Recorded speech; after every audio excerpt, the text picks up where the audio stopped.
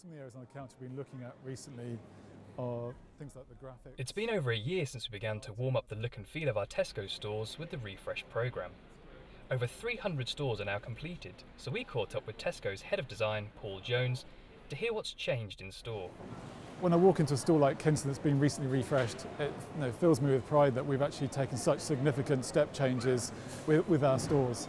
From a design perspective, there's some key elements we've introduced and changed within the store that we're really proud of.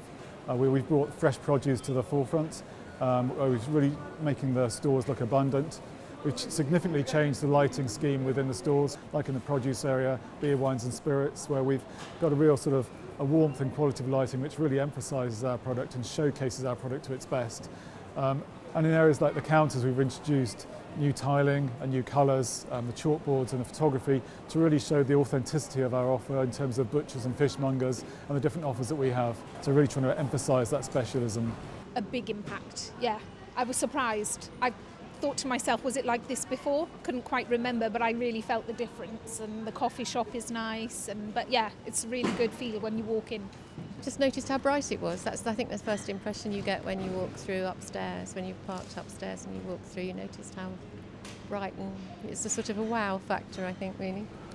Over the last year, we've made really great progress over the refresh of our stores. There's over 300 new refreshes happened over the last year, and we're making really great progress on making our stores a better place for both customers and colleagues alike.